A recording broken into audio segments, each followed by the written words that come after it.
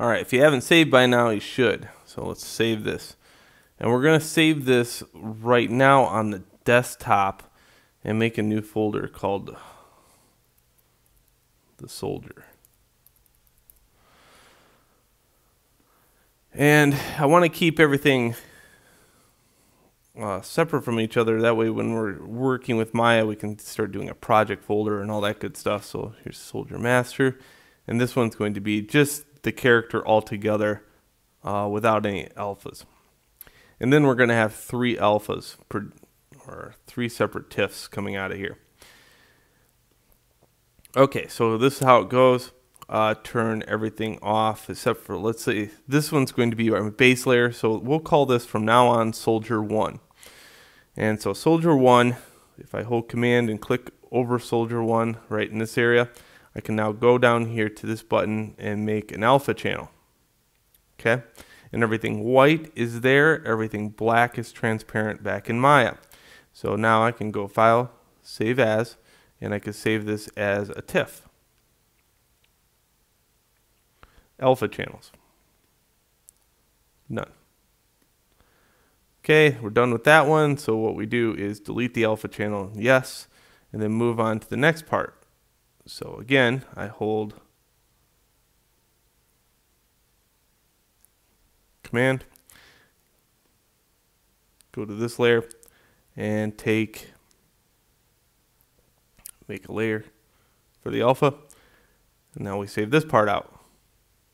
Now, let's look at this just for a second, because I want to make sure one thing is happening. When I rotate the arm, does anything show up underneath here? It does cut off quite a bit. Is it noticeable? Not really. But if you wanted to, you would probably paint some stuff in or liquefy this part right here in order to make it so it's believable. And just to show you how to do that, filter, liquefy, and I could pull that instance down. Of course, you know, if you have sufficient enough painting skills, you can easily paint that in too. But I'm just showing you for people that don't know all about paint and all that good stuff. So what I want to do is just bend this down a little bit. Just like that.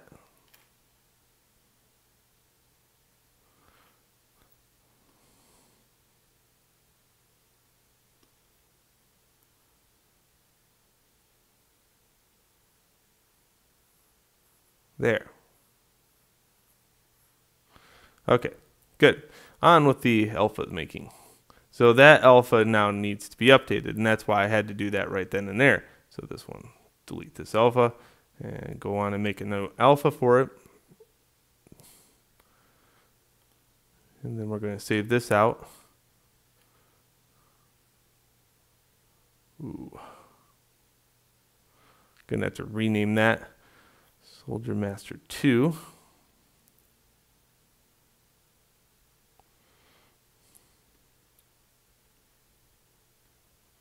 Okay, on with the next part. Command, alpha.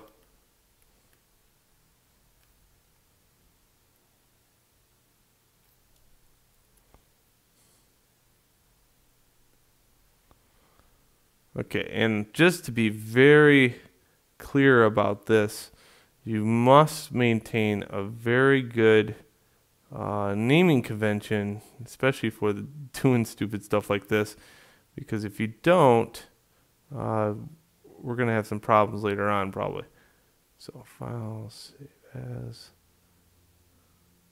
the soldier.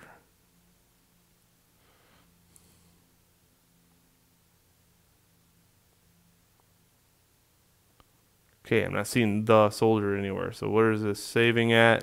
Oh my gosh. See, it's already becoming a nightmare. The soldier. Nope. Okay. The soldier. Which is located under the soldier. Under desktop. And there's a desktop on my desktop. See, that's bad. So there's a desktop on my desktop. Who thought of that? Okay, so let's go to my desktop where I'm going to find a desktop, and then I'm going to find a soldier. Yep, there he is. And then I want to just rename this one file with a 1 after it. So that way when I start bringing it into Maya, it makes sense. There we go. Okay, also, I want to eliminate this desktop thing, so I'm going to put it on the desktop. There we go. So now I have something on my desktop called the soldier. Good, and it's got TIFFs in there and one PSD file. And that's what you should have. All right, so let's go on to the next video where I start bringing these assets into Maya.